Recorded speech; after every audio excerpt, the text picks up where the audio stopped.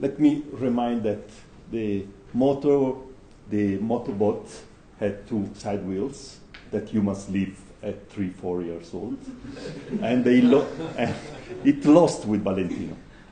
Valentino won easily, so there is a lot to go in it. Just to, don't touch Valentino. So I will talk about cardiac fluid dynamics. That is something completely different, completely new in some sense, because what I work, my job is to do something that will be normal, hopefully, in a few years. So for research, maybe it is good to know this. So I will talk a little bit about what is fluid dynamics and cardiac fluid dynamics, and a few minutes on how to measure it in vivo, so in mouses or in animals, or as well as in humans. And then we'll show why it is important. So what is fluid dynamics useful for? So some clinical example of how it is useful for. And at the end, a new method, still unpublished, still submitted, how you can measure the most important part of fluid dynamics more easily in clinical practice or in animal methods. So let's start. What is cardiac fluid dynamics? So why cardiac fluid dynamics? Because we have to remember that the work of the heart is that of moving blood. So when you speak about cardiology, you speak about flow. You speak about moving blood. So it doesn't matter how it contracts. It's important how that contraction creates blood in motion. Sometimes, so now this is more or less accepted, but sometimes the heart function is looked at as there is no blood inside, just how it contracts, how it rotates. But what is important, how it rotates or how it contracts for creating blood. So if you look at blood, so when I say creating flow, it means essentially creating pressure gradients that pushes the flow. So if you look at the flow, sometimes you look at really what the function must be. So heart function is about creating and sustaining blood motion. So for example, at the early diastole, you have higher pressure in the atrium and lower pressure at the base. So the blood is pushed from the atrium inside the left ventricle. So it accelerates from the atrium inside the left ventricle. At the end of diastole, pressure is higher at the end because it is much lower in the atrium. So pressure is from the apex toward the base. Flow is still coming in, but it is decelerated because it is trying to, it has to decelerate until the end of diastole. And then this same sequence, so when, as an engineer, as a fluid dynamicist, I don't see that big difference between big jump from systole on diastole, because in this instant, that is the final part of diastole, the pressure gradient is from the apex toward the base. And at the beginning of systole, it is from the apex toward the base, and it's going to the exit. So for me, this is already working for ejecting the blood, because blood is pushed from the base, from the apex toward the base. Even if it is coming in, so it is just decelerating what is coming. Then the myocardium contracts, it is increased more, and it goes upwards. But there is not that sharp division that from systole to diastole in the real mechanical sense, in functional sense for the heart. So when you look at cardiac fluid dynamics, you have, during diastole, you have a fast mitral jet that is, in humans, is more than 1 meter per second. Then in a fraction of a second has to turn and get out turn 180 degrees and get out in the opposite direction, and during systole. So this is achieved, this smooth function is achieved if you have this vortex that takes blood and keeps it rotating like a wheel there. And then you have the contraction must be synchronous. That doesn't mean simultaneous in all the walls, but synchronous in a way that this rotating blood is pushed toward the exit in a way that you have a pressure gradient from base to apex at the beginning and from axis to base at the end. Because you have to keep in mind that blood is an incompressible medium. So when you push an incompressible medium, when tissue is moving on one side, it is pushing the column of fluid on the other side. It's not like if it is empty. It's not like air. It's an incompressible medium that puts all the segments in touch one with the other. And why cardiac fluid dynamics? Dynamics means essentially forces that produce motion. So when you speak about cardiac fluid dynamics, means you want to look at the forces that maintain blood in motion. Because everything that happens means is generated by forces. Every exchange, interaction between tissues or between tissue and blood is through forces. There are no other magic effect, just forces, exchange of forces. This is the basic of physics. So blood is ejected because there are forces created by the contracting myocardium, and then the relaxed myocardium expands because blood is pushing, making forces on the wall.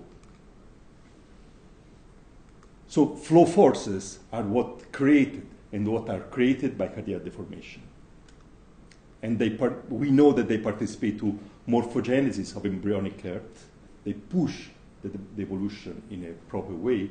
And we expect that they participate also to the development of cardiac pathologies, to remodeling and the deformation of the heart. So a few words how to measure cardiac flow in vivo. The most famous method, most important, accurate method is cardiac MRI. This is 2D, and this is what is called a 4D. That is 3D plus time. Otherwise, it is a 3D, 2D plus time. So I prefer to say that this is 3D, time-varying 3D.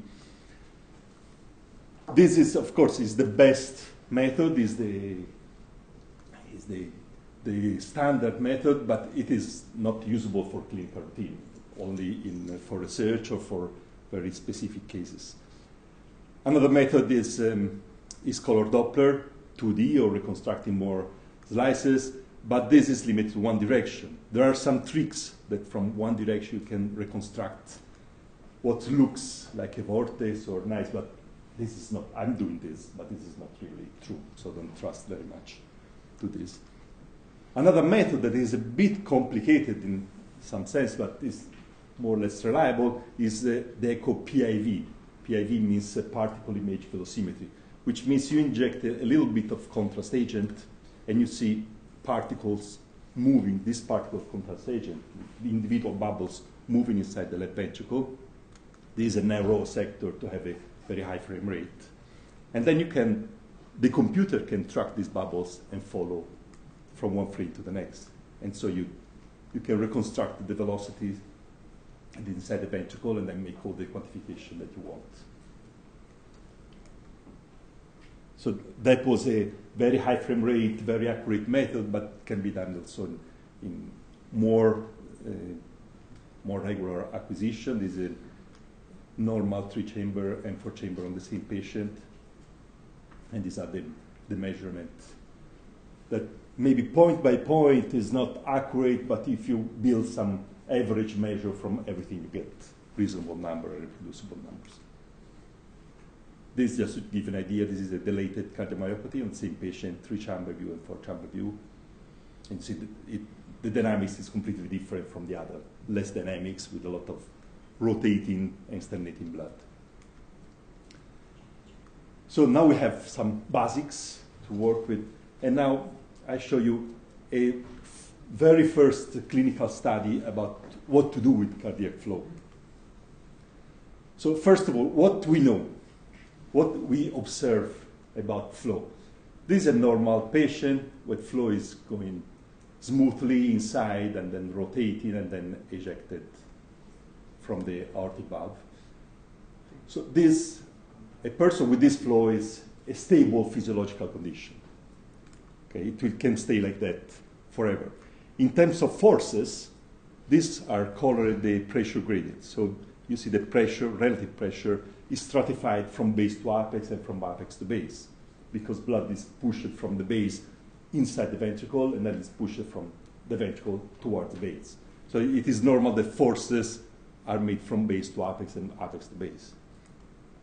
This is a synthetic view of this moving graph. So this is sort of histogram, polar histogram of the forces. So forces are mainly in this direction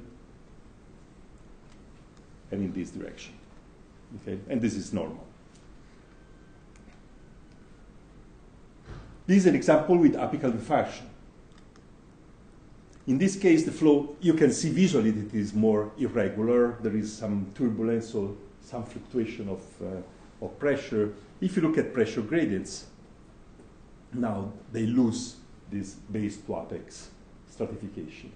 Means that the tissue is contracting on one side and pushing on the other side, that is then contracting and pushing on the previous side. So the work of the heart is not functional to eject the blood, but its function is one contraction is just creating stress on another part of tissue and vice versa. If you look at in synthesis of forces, you see that the distribution is no more base to apex. And of course, this is something that is not normal. So you expect that this stimulates the tissue that in some way that I don't know, will create a reaction to this abnormal working. This is an example of a dilated condition. You see pressure gradients are now going right, left. The ventricle is almost spherical, and the monadic forces are still irregular, and this is progressive disease because it's not able to remodel in a way to renormalize the function. What I've shown with the echo PIV was also shown in 4D, so three-dimensional time-varying MRI flow measurement. This is more recently. This is 14 normal volunteers.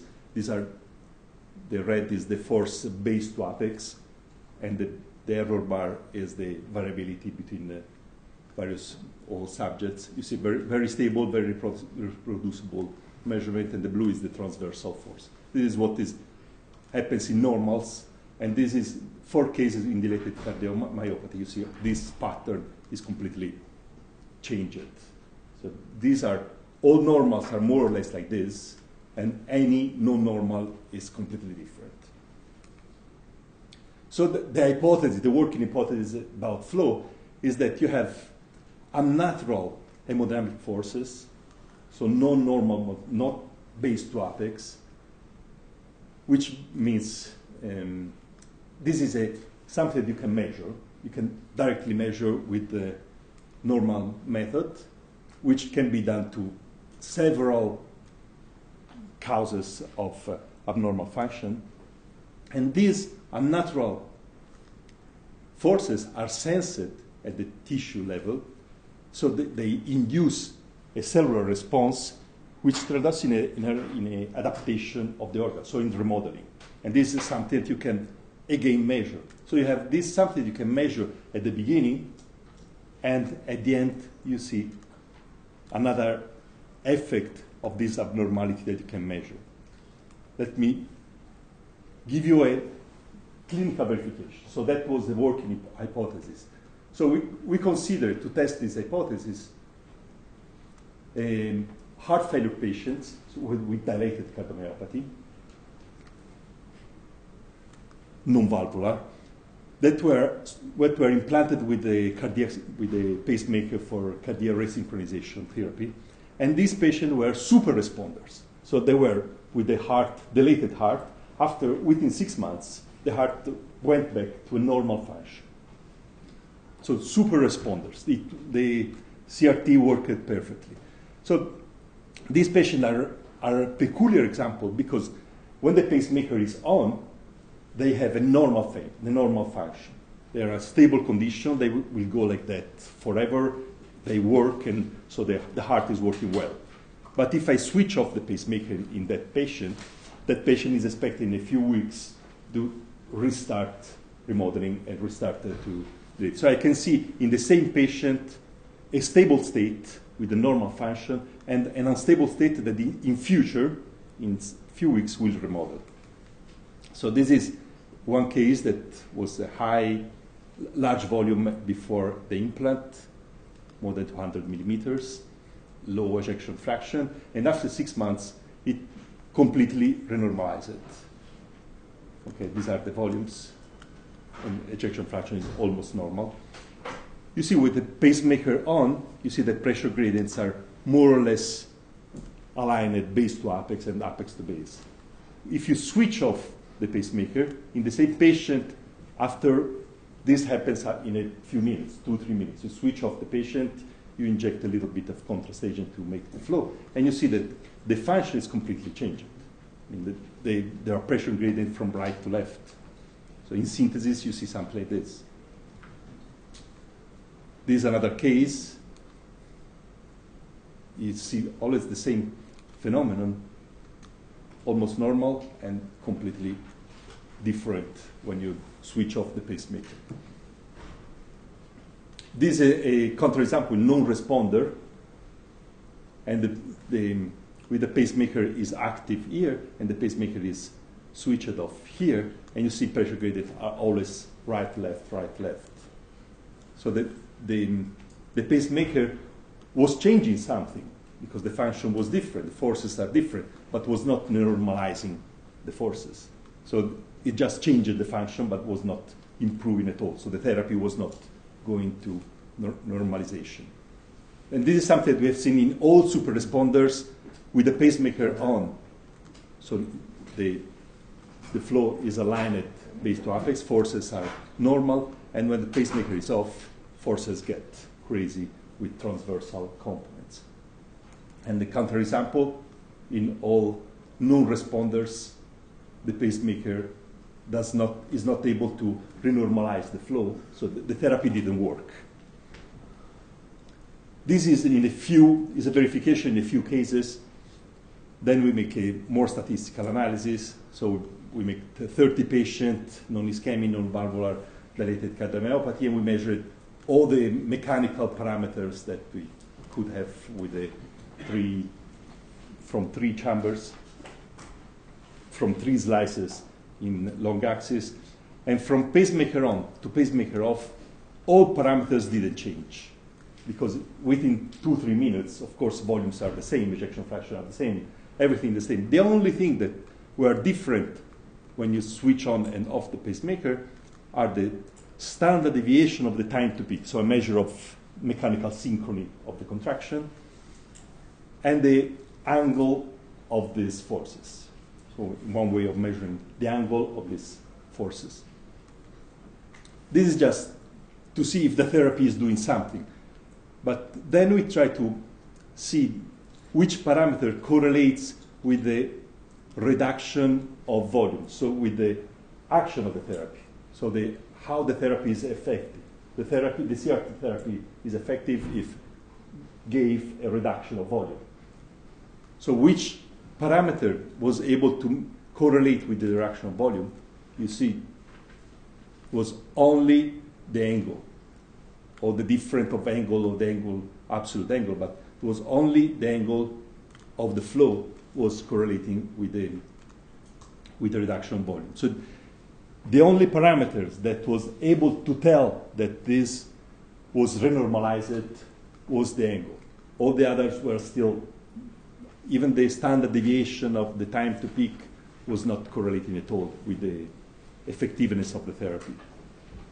So these 2 quantities have no relation between them. One is the reduction of volume within 6 months.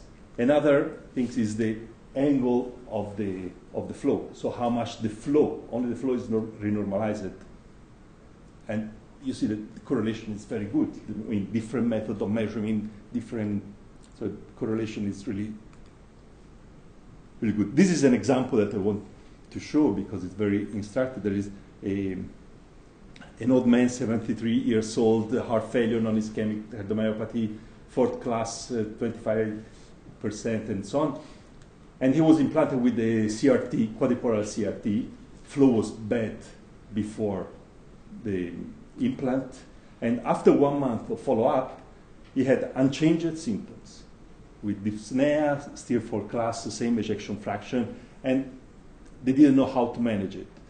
So they decided to make an acute study with flow, and so 5 settings of CRT, and measure the flow in all these 5 settings. So he was there for 1 hour with contrast, with everything, but it was a critical patient. And then they choose the CRT setting that normalized the flow at best. After 6 months, he was in 2nd class, 50% ejection fraction, and the flow was normalized. This team is doing this with several patients. When they have very critical patients, they don't know how to optimize the CRT. Few of them were in transplant list and then went out from transplant list, just doing this method.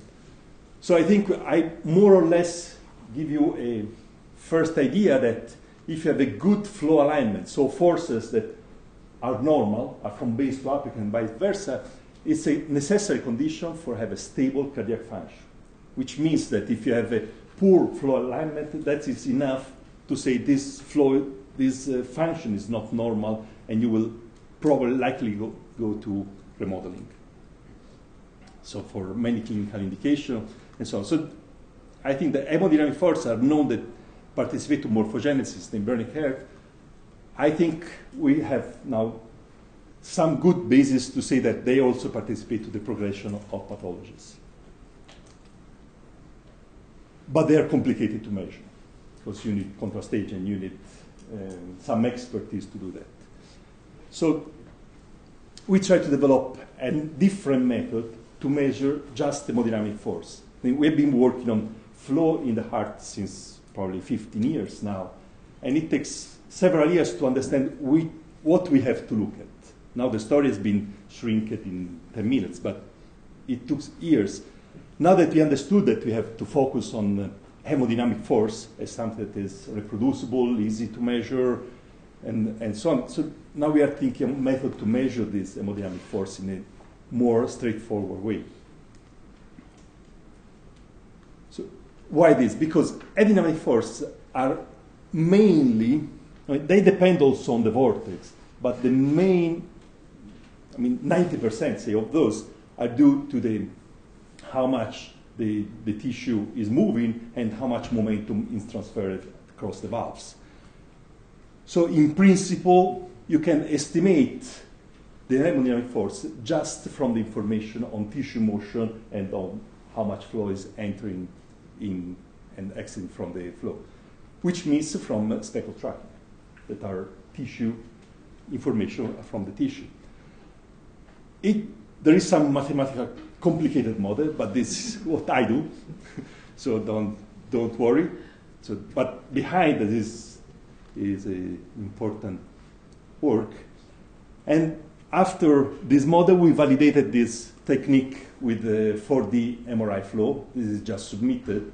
So these are 10 patients from normals, athletes, dilated cardiomyopathy. One patient has a 600 milliliters of the left ventricle. So very variable cases. And you see the dots. These are the time course. This is time. And these are the forces. The dots are the measurement by 4D MRI. And the line is measured by this model. And you see that it is very good. This is for base to apex force, that is the most important. And this is for the transversal force. That is less accurate, but still. But this is point by point comparison. This is the root mean square comparison, and you see the correlation is very good, and the best fit is the model is equal to the MRI, so the one coefficient and no. So this is very good agreement. So after this, we can say that if I have something like this, if I have something like this, that is normal, that you now start to have with the speckle tracking, from this you can get the geometric valuation, so you know the volumes, the ejection fraction, the longitudinal strain. But from the same information, now you can also evaluate the hemodynamic forces. So this is from forces from base to apex. This is the systole. This is the diastolic suction, and this is diastole, and so on. This is in a normal, but I have to come here, so I took all the images that I could find about mice, and this is a normal mice. This is what you do with visual sonics, and this is what you measure normally. Now, what I used was not the visual sonics, it was my software, so I have not enough decimals, but and then this normal information, but from the same image, I can calculate the volume, and we know we can calculate the global longitudinal strain, also the circumferential strain, and you can calculate what is the flow force in these mice, assuming that it is circular. Of course, I was just using one slice, so I'm assuming that I could reproduce all the slices with the same one. So I have this new information that are the flow forces. And if I have a normal, an infarcted rat, and an infarcted rat at time 0, this is just after ligation, and this is after, I don't know how many days. These are all the images that I had in my PC. So this is what you do now. Now you have ejection fraction or volumes or GLS, but on the same. These are the volume curves. Okay, and this is the dilated, and this is normal and infarcted, the red one. And these are the forces. So I don't go into details now because I mean these two are the same, but these are not related. It's not. But just to give you an idea that I can calculate from the speckle tracking, I can calculate also the forces, and forces give a completely different and new information about the heart function. So I think that I try to convince you that fluid dynamics is an important point of cardiac function. It's not just deformation imaging. Deformation is for making blood motion. So I think that to understand better the dynamic function, we have to look at fluid dynamics, and probably hemodynamic force is the easiest way. The first thing to look at is that now hemodynamic forces can be estimated by the regular echocardiography. So with this, you can go, you have a completely independent new measurement, global measurement about physiological function can be useful for your research. Thank you very much.